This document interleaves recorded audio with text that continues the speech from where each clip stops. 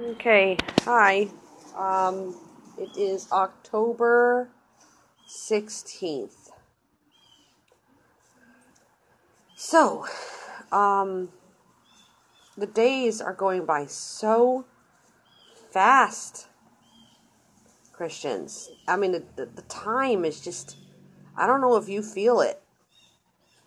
Um, I don't know if you work, but if you work, I would assume you feel it even more when you're at work and then the work day's already done. It's already over and you go home.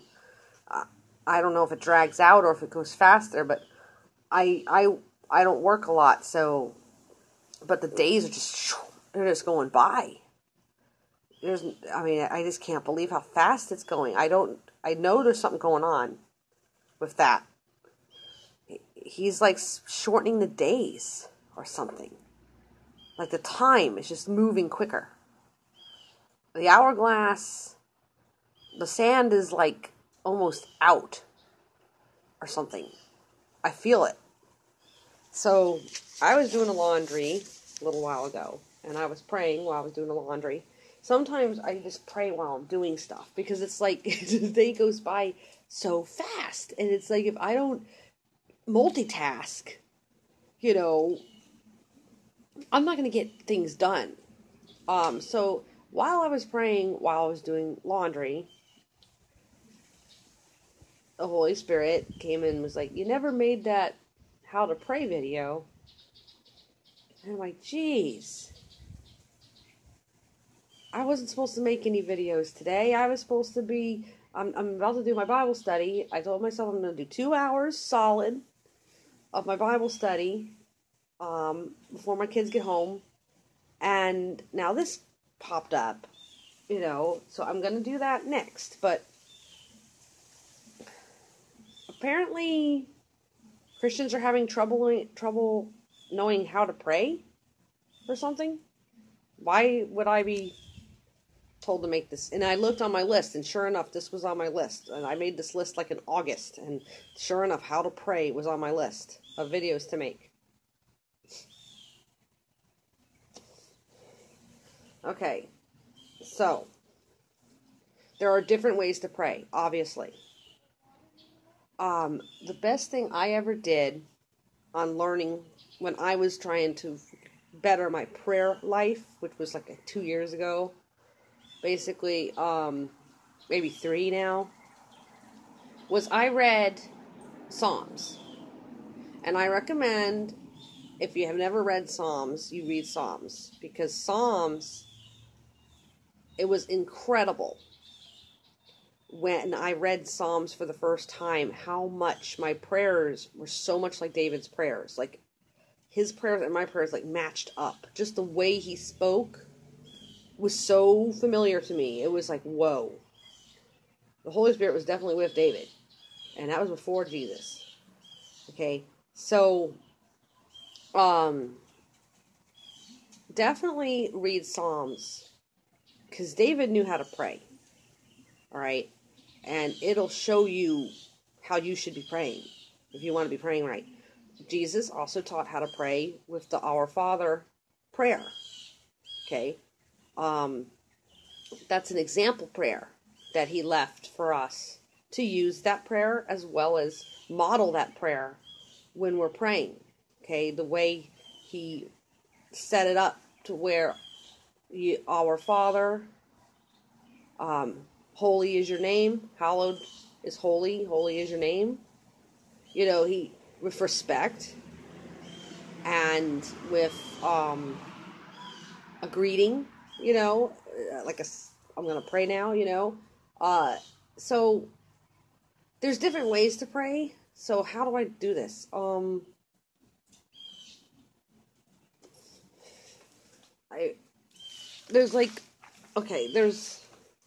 There's praying when you are focus praying. Focus praying is what I call it. That's what I call it myself. Focus praying is when you set time aside, you go somewhere, like he says, go to your prayer closet, go to a room. If you don't have a place to go, in your home, because it's filled with people or something, like mine, sometimes I have to leave and go somewhere. I'll go get in the car when I have a car. I don't have a car right now. Or go for a walk, go to a playground or a park, or go to a parking lot if you have to, and go somewhere, sit down, and just focus pray. Just pray, okay, for, some kind of amount of time, and just pray, all right? Often Jesus would leave and go somewhere and be alone to pray. Okay, that's like focused praying. That's when your prayers are like serious when you're praying that way. My prayer closet currently is my bathroom. It's the only place I can get away from everybody. So that's become my prayer closet. Literally. It's like, I wish it was bigger to where I could put a bench in there and just sit in there. Because I can't. It's the only place I can go sometimes, unless people aren't home. Sometimes I go to my daughter's room, because that's a very good place for me to go pray. When people aren't home and I'm able to go in a different room, I'll use her room. Outside on the porch at night, under the stars, I really like that. I really like to pray at that time. I'd often do that on Friday nights when my parents go out to eat. That's a good night for me to get out on the patio and pray under the stars, which is my favorite thing to do as far as praying goes. So make your own little system like that. The other way to pray is to pray while you're doing things. There's nothing wrong with praying in your mind while you're cleaning your house, or praying in your mind while you're at work, at your job, taking just like 2 minutes and just stop what you're doing and just thank him and say some prayers and then go back to work. That's just like throughout the day. And every Christian should be doing that throughout the day. Okay. On the spot praying is like when, like, something goes on, something right in front of you, like someone's acting, like, say you're, an example, this happened the other night. We went out to Golden Corral, which is this buffet place, and this man was all mad at someone, and he wanted his money back, and he's cursing, and he's threatening the workers, and it was ridiculous, and my kids are there, and they're looking at me like, what is wrong with this guy? And he was like from New York, and he's like, oh, bust your teeth in, and he was all like that, and it was ridiculous, and I'm sitting there, and I'm like, Lord, have mercy on this soul. Lord, I'm praying for this man right now. I'm binding up this anger in Jesus' name. Like, I was literally praying at the cash register to myself for this dude, because he calmed down. He calmed down, he stopped cursing, he stopped flipping out. I don't know if he just calmed down or if my prayers were the reason he calmed down. I don't know, but when on the spot praying is like when you come across, say you're on Facebook and you come across someone's in trouble and you just pray right then and there for them. Okay? That's on the spot praying. That's important. So you got focus praying, you got throughout the day praying, you got on the spot praying, then we have public kind of praying, like when we gather together with other Christians and we pray together. You got that kind of praying. When you're praying with others, that's extremely powerful. Ways to pray. I pray with my children. I pray with my son. I teach him how to pray, and I pray with my son when he goes to bed. I pray with my daughter when she goes to bed. We used to pray before they went to school. I kind of forgot to do that. We used to, kind of hold hands and stand together and say a little quick prayer. Bless our day, Father. Thank you for our day. Just a simple, protect my children while they go to school. That kind of little prayer before they go to school. I totally dropped that on that. I didn't mean to. I need to get back to that. So group praying, basically. When you go to church and you pray together as a church body. When you're more than one of you come together. You can do this on social media too. You can message one of your Facebook friends and say, we need to pray about this. And obviously, if they're Christian, you message them, we need to pray about this right here. Okay, will you pray with me? And you just pray something, and they pray with you via social media. I mean, this is just, this should be, prayer should be like water to a Christian. Okay, it's just a constant, everyday thing. And you keep praying for something. Like if it's something you need or something important, you just keep praying. Okay? Now, then we have general prayer and specific prayer. Okay? General prayer. I'm not making this stuff up, guys. This is what the Holy Spirit has taught me. Literally. I don't know if this is a teaching that you might find somewhere else. I don't know. I haven't looked at anyone else's teaching on prayer. But I can tell you this. There's general prayer and then there's specific prayer. Okay, general prayer is like praying for the lost. Praying for people that are seeking the Lord to find Him. Praying for God to answer the prayers of the poor and the starving. Praying for... praying for the poor, praying for the sick, praying for the widows, praying for the orphans, but like in general, just praying for people, praying for the self-righteous to be humbled, praying for your family in general, praying for protection from the enemy, that's like general. These are like general praying, okay? That should be added in when you do your focus prayer. You should definitely take time, a few minutes, to pray for in general. And then you have specific prayer, which is more specific, more tailored to the need or want of the moment or what's going on in your life. That should be specific to you and to individuals that you need to pray for. Say, you should always pray specifically for yourself as far as protection from deception is an everyday prayer for me.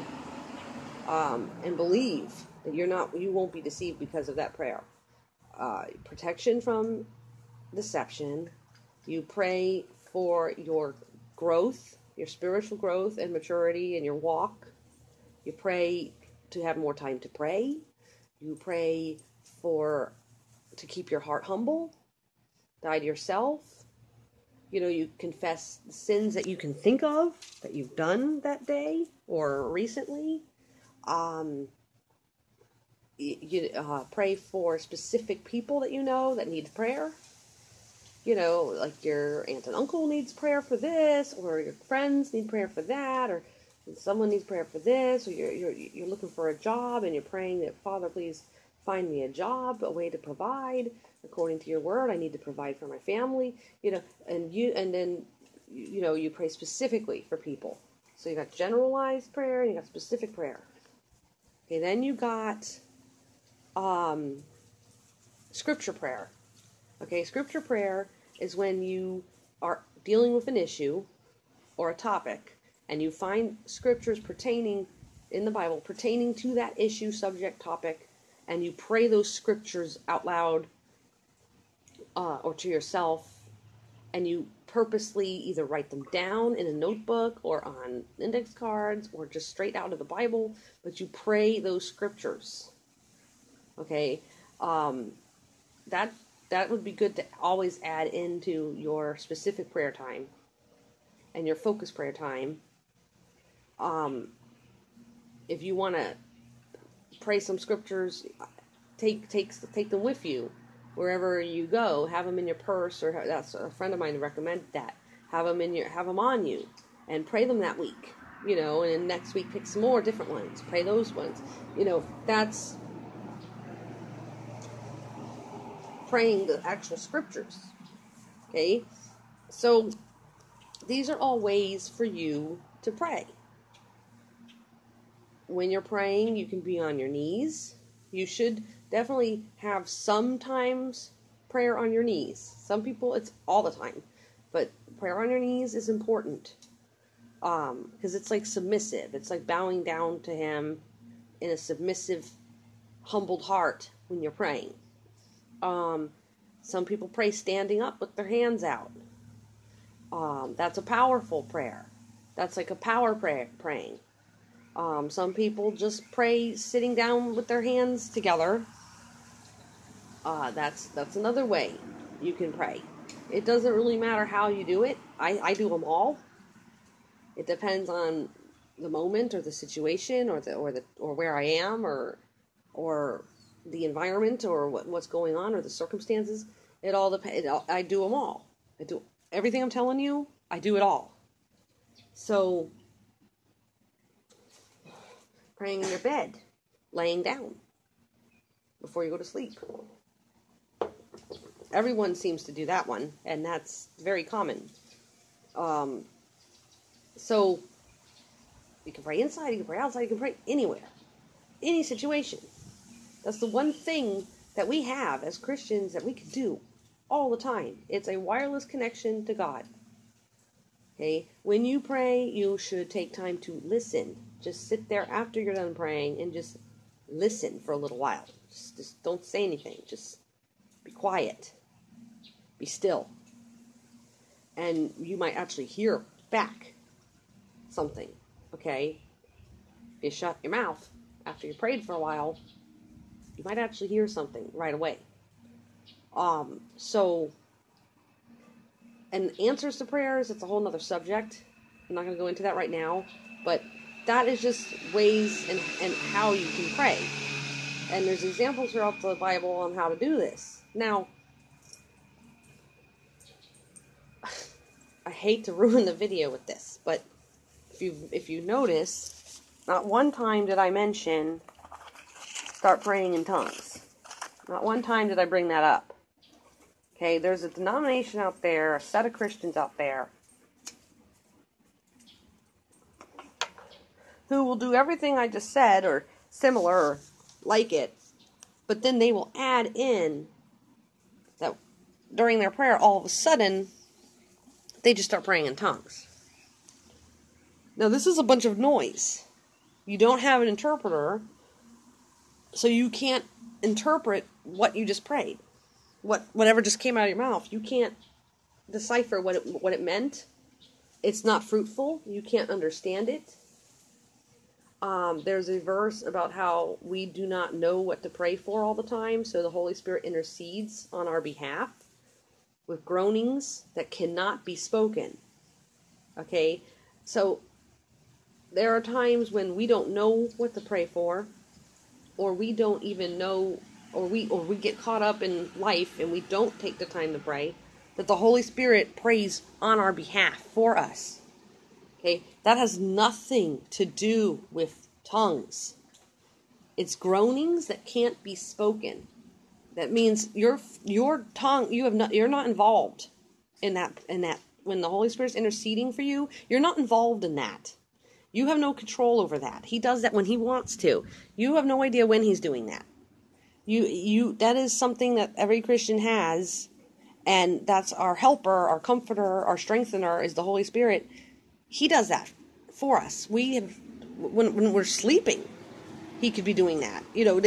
That has nothing to do with our speaking or our tongues or our flesh tongue at all. Nothing to do with it. That verse has nothing to do with tongues whatsoever. The verse in Peter about praying in the Spirit, he commands all Christians to pray in the Spirit. Praying in the Spirit is just praying. Praying focused. Like when I was talking about focused praying and specific praying, when you leave your house, when you leave and go somewhere to pray, that's when you're praying in the Spirit. Okay, when you're praying without any agenda or motives behind you, except for godly motives, you're praying in the Spirit. Praying in the Spirit has nothing to do with praying in tongues. Nothing. Okay, these people that do the tongues thing, they think that all that stuff means tongues. It doesn't. Someone taught them that, they believed it, and they do it, and that has nothing, and it's not what that means. It's not what that means at all. So when people start praying in tongues, what happens is now they're not praying anymore. They're not really praying from them. There's no fruitfulness in the prayers at all. They can't understand what they're praying. They can't even say amen to what they're praying. There's no one there to interpret.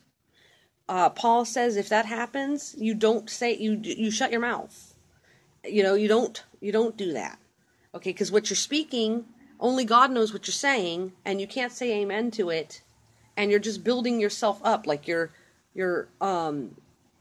building up your own mind in a proud way through your special superpower prayer language that's not even real. That's not even biblical. Okay, Paul was being sarcastic. He was trying to give an example. He was like that. You have to know how Paul was to understand Paul. And the Bible clearly shows how Paul was, his character. So, people take everything he said so literal. It's literally figurative in many ways. His examples weren't always literal. They could be, but not always. Like, you could move a mountain. If God says he'll move that mountain, you can move a mountain metaphorically in your life through prayer. There's different things that they take so wrong. And so what they do is they start praying in tongues, and now they're not praying from themselves anymore. They're just blah, blah, blah, blah, blah, blah, blabbing, and they're babbling, and they're being repetitious. And God tells you don't pray like that. That's how the heathen pray. That's how witches pray. That's how cults pray. Don't pray to me like that. They think they'll be heard for their much speaking. That's how Catholics pray with their rosary, chanting, So, it's the same thing. It's just tongues. It's a heathen practice. It's not what biblical tongues was. It's not the same. It's not the same at all. Okay? When they were praying in tongues back in that time, it was out loud amongst group prayer. Okay? And it was so some people that didn't know the language knew what the prayers were. Okay? Because people didn't know each other's languages back then. When they were all getting together with the Gentiles, there was many different languages. When the church started, there was many different languages. There wasn't no translators. People just didn't know what each other's languages were. Okay? So, the praying in tongues has gotten out of hand. There's so many Christians out there who their prayers are not getting answered because they're not praying. They're just blabbing. They're just blabbing nonsense. They're not really praying. If they think that can substitute praying in the Spirit for real, they're totally mistaken. Totally mistaken. That is not better. That is not more powerful prayer. That is not some secret language between you and God that you just don't understand it and He does. That is not how it goes. And people that pray like that, they're missing the whole point of prayer. They're not getting it. They've been deceived. They've been taught a religious practice. Okay, they're not leaning on God. And they're not leaning on God's understanding. They're not putting their trust in God. They're doing something that they were taught to do. Just like any other false religion. So, I tell people all the time that do this, don't pray like that. That's not doing anything for you. They think it is. It's giving them some kind of special feeling. But I'm telling you, real prayer, sometimes you really don't feel much. Sometimes you feel a lot. Okay? It all depends on how you are when you're praying. Okay? And where you're coming from. So that's like ways to pray. What to pray for? Protection. Spiritual growth. More time to do things for God. To overcome sin. To overcome fears and worries and anxieties. Praying for praying for answers to prayer, praying for God's will to be done is number one. At the end of your praying, you should always say, and God, let your will be done. Whatever your will is, be done. Not mine. Even though you might be praying for this to happen or that to happen or for this to go on or for an answer to this or whatever, it's still His will. You still submit to His will in your praying. In your praying, you submit to His will.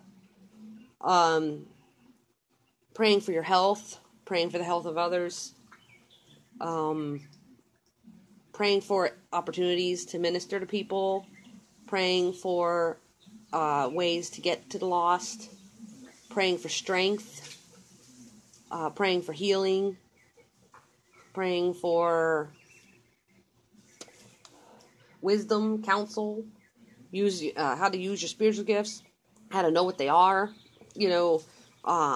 praying for more communication from God. You want to hear Him more. You want to be filled with the Holy Spirit in your life. It's giving control to Him and having self-control over you. It's a joint together communion. You should also do the Lord's Supper. If you don't do the Lord's Supper at your church, ours does it once a month at the 6 o'clock service at night. I don't always make it to it. So I try to do the Lord's Supper every Sunday or Saturday. Usually Saturday on the Sabbath, I do the Lord's Supper. I try to do it every Saturday or Sunday. Okay. I have a little bottle of wine in my bathroom with a wine glass, and I have matzahs. Those little matzah unleavened bread things, the cracker thingies. I got those. I do the Lord's Supper in there with some focused prayer. And you should do that. If you're a believer, you should do that. You should have that communion with Him. It's a remembrance of that Last Supper until He comes back to fulfill that marriage supper. That's a rehearsal. So you should do that. You should add that to your prayer life. You can also have a prayer journal where you write out your prayers. I do that too. I have a prayer journal. I do it about once, twice a week. I write out prayers. I write out what's happened during the week. I write out what God has shown me. I write out answers. It's good to have that because when you're done with a notebook, you should go back and read it all, and you'll be amazed at how many times you prayed for something and it happened. You prayed for something and it happened. You prayed for something and it happened. Okay, I have notebooks. I have notebooks of times I've written out my prayers. And if I was to read them all, I guarantee you probably at least 50, 60, 75% have all been answered already. So it's good to document your prayers. God loves writing. He loves when we write to Him. I write letters to Him. I write about what He's shown me, what I'm feeling, it's kind of like a diary. I've taught my daughter how to do this as well. So when you take all of that together, let's just say you have a prayer journal. Inside the prayer journal is where I have two. I have a journal, and then I have a notebook of scriptures that when I come across scriptures, I write them in there and I pray the scriptures. When I do specific prayer, I pray the scriptures over the people those scriptures that relate to their prayer needs. So I have those two things, all right, which is all in my bathroom, and a pen, okay, and then I have, and then I do the generalized praying, the specific praying, leaving the house to pray, going into a room or bathroom to pray, praying throughout the day, praying with people on social media that are friends of mine, group prayer at church. So my life is just filled with prayer, filled with praying. Okay, it's an all-day thing. Pray without ceasing. It is all the time. It is all the time. It is consistent. There are days, of course, where I forget to do any I get busy and I don't do any focused praying. And I kind of just stick with some general throughout the day praying. And then when that happens, if that happens like 2-3 days in a row, that's when I get weak. I start getting weak, and I need to find a time to get back in communion with God and get back focused. Okay, so this is, and sometimes it's just a struggle to pray right. Okay, so I'm just trying to help. All right, I'm not trying to boast how I pray or what God's taught me. I'm trying to show you what God's taught me so you can use it too and do it your own way. And maybe it'll help you. So if you are one of these Christians that does the tongues thing, I really recommend you please drop that for a while. Can you just not do that for 30 days? Please. I'm asking you. If you're one of those Christians that does the tongue things. I don't want to hear, no, that's my special prayer language. No, that's my gift. No, that's my this. No, I want you to just trust me. Just trust me. For 30 days, for 1 month, for 3 weeks even. Don't pray in tongues. Just don't. Just don't do that. Just pray from you. Because there are people that never, I know them. They never pray from them. They're always doing the tongues thing. The tongues thing is like every time they pray is the tongues thing. Which means you have to go somewhere every time where people aren't around you and la la la la la, in order to pray. Or they do it quietly somewhere. But this is like you can't even pray this quietly with your mouth closed. Sometimes I'm praying out loud. Sometimes I'm not praying out loud. I'm praying to myself quietly or whispering my prayers. Okay, I'm not always out loud with them. Okay, so these people that do the tongues thing, they're always out loud praying. It's just, and I know they do regular prayer too, but they think that this is some kind of extra special power prayer when they do this tongues thing, and it's totally opposite, guys, because it's not meant for that. Tongues was never meant for praying to yourself. It was never meant for that. It was never meant for being alone and praying to yourself. People have been deceived for so long on this false teaching. I recommend you just drop it for a few weeks. Pray from yourself for those weeks. Really, really focus. And I guarantee you will see something you never saw before. I guarantee you will be so much closer to God. You will be so much closer to God. Like really. Not superficially. Like really, really intimately closer to Him.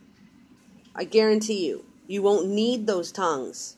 Now, if you can't control the tongues and they just start going, that's not the Spirit taking over you. That is not the Holy Spirit taking over you. That is another spirit.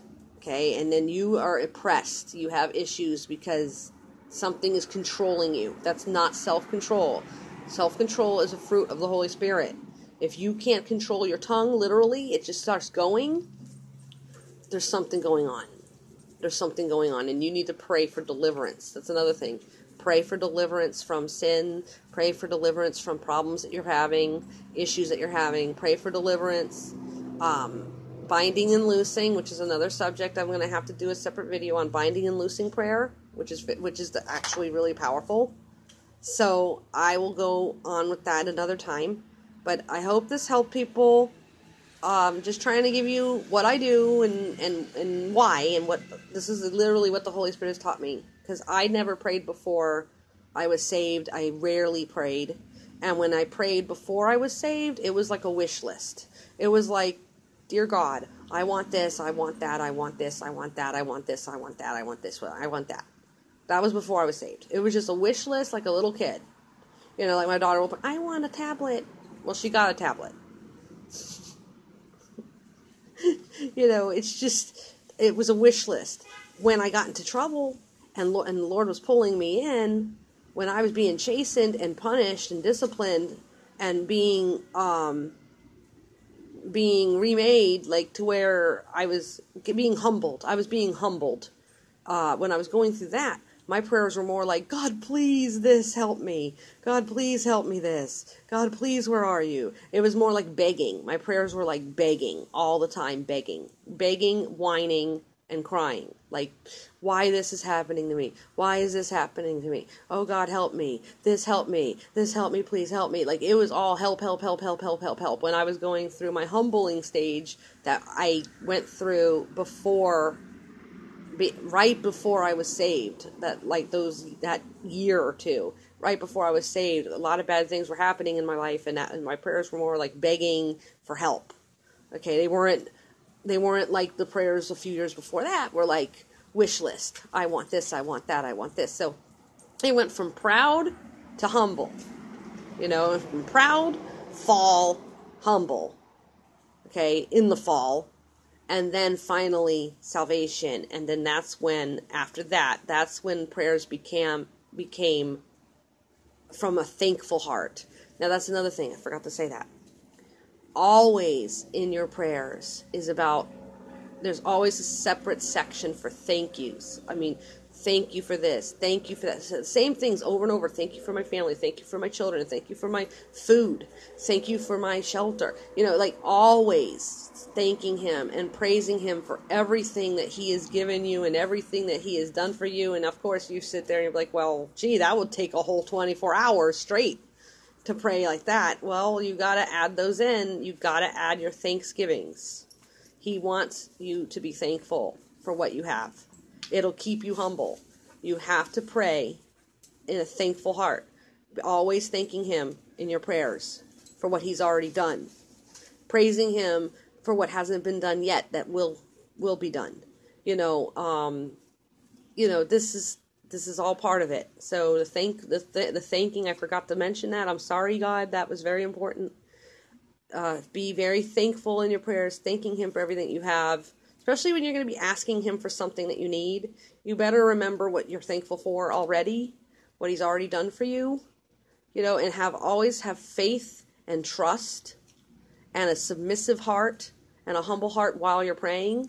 And that's really praying in the Spirit. So, God bless. I hope this helped somebody. And he just wanted me to put this out. So I'm doing what he said, and I'm being obedient, and I'm putting it out there for anyone to have more insight on prayer. It's not a very specific video. It's kind of very general. It would take forever for me to go into major detail or give you an example. God already gives you an example. Be respectful in your prayers. Amen. In Jesus' name, always at the end of your prayers. In Jesus' name, amen. Always at the end of your prayers, you pray in Jesus' name. Pray to the Holy Spirit, pray to God, and pray to Jesus. All three of them. So, I hope this is helpful. If you want more information on this, I'll gladly do it. I'm going to do my binding and loosing video probably next week, and I'll put it up. But if you want any more specifics and you need help with something, tell me. Just let me know, and I'll make another video. Okay?